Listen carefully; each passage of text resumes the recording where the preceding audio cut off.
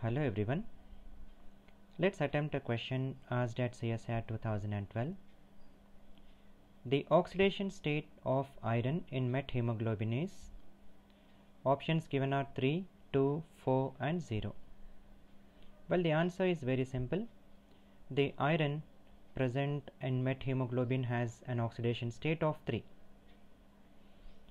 But whenever a student appears at top level exams like CSIR, NET or GATE, they require a deeper understanding and a greater knowledge of the subject. So from this video, I want you to understand how methemoglobin is formed and how it can be back converted into hemoglobin. Well, to start with, let me take iron. This iron is a part of hemoglobin. So we are aware that hemoglobin is a tetramer and it contains 4 subunits, 2 alpha and 2 beta subunits. Each subunit contains iron surrounded by porphyrin and a protein chain. So I am just choosing one of these subunits.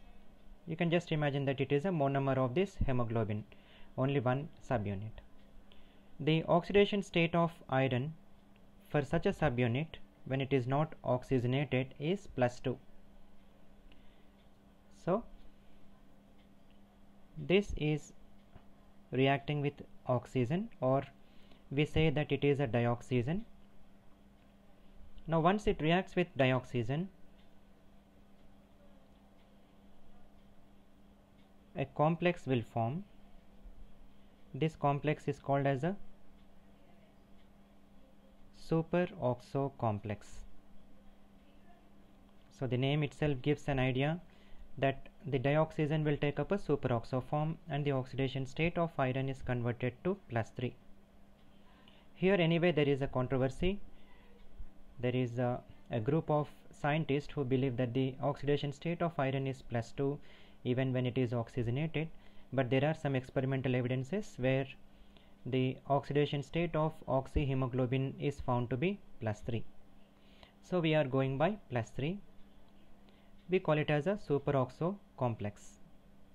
Such a superoxo complex will react with iron of another subunit. So once it is reacting with iron of another subunit,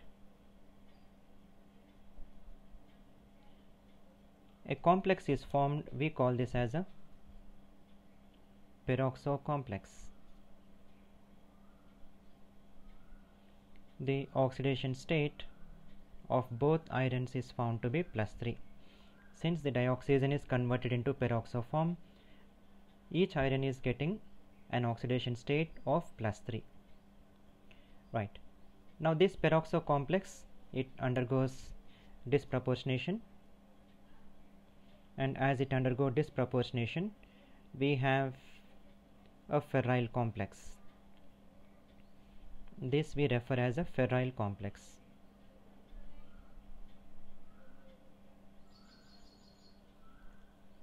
The oxidation state of iron in ferryle complex is +4.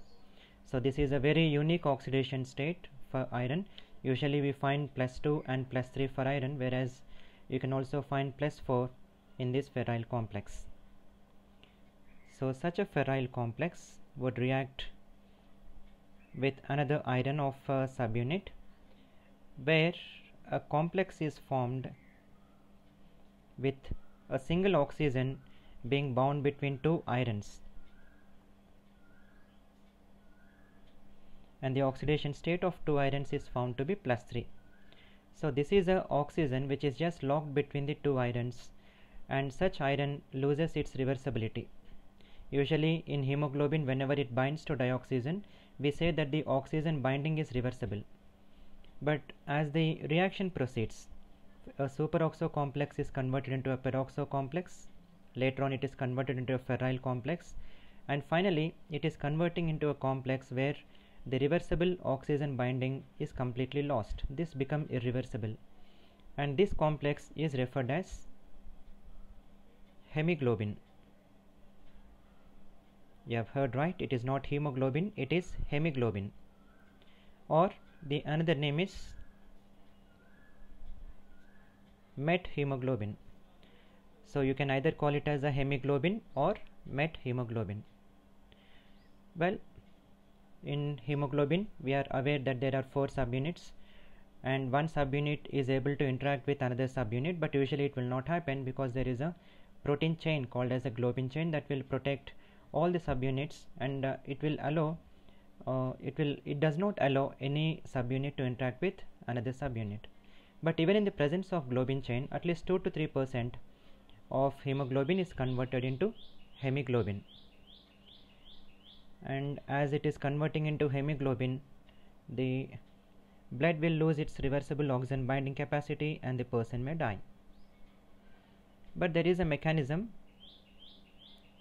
where the hemoglobin is back converted into hemoglobin by an enzyme called as diaphorease. The another name for diaphorease is methemoglobin reductase.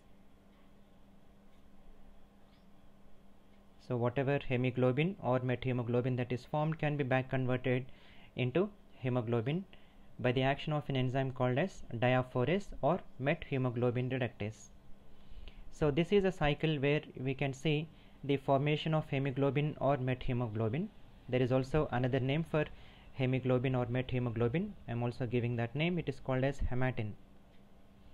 So it has 3 different names. Suppose in any exam, if at all they ask what is the oxidation state of methemoglobin, or they may change it as what is the oxidation state of iron in hematin or hemoglobin, it is just one and the same, right? So what are the different oxidation states that we have seen? Iron can carry a oxidation state of +2, or it can carry an oxidation state of +3, or it can also carry an oxidation state of +4. Dioxygen is converting into a superoxo form, peroxo form, and an oxo.